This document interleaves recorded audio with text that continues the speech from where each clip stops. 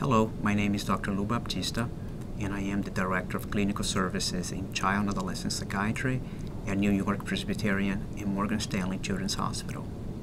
New York-Presbyterian Hospital, Morgan Stanley Children's Hospital, is one of the largest providers of mental health in northern Manhattan. So we provide over 30,000 visits a year to children and families, so we see a lot of kids, a lot of families. We're very proud of the work that we do. And, I chose this specialty. I thought in medical school was a specialty that I felt very comfortable, and I thought I could be good at it and happy. One of the most rewarding things about working with children is, in a way, becoming a child ourselves.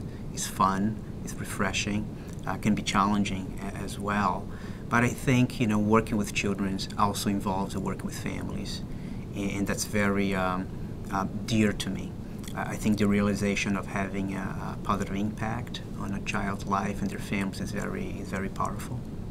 The relationship with families is very important in any field in medicine, but particularly in child psychiatry. We really see the families as true partners and a very important part of the healing process. So we're really trying to empower the families and help them understand that they're entitled to the very best possible care. They should bring their suggestions they take to the table. I think what's really special about this place are the people that work here. I think people are very committed. They really care about the patients and our colleagues as well. I think we have the technology, we have the knowledge, but I think that our major asset are the people that work here.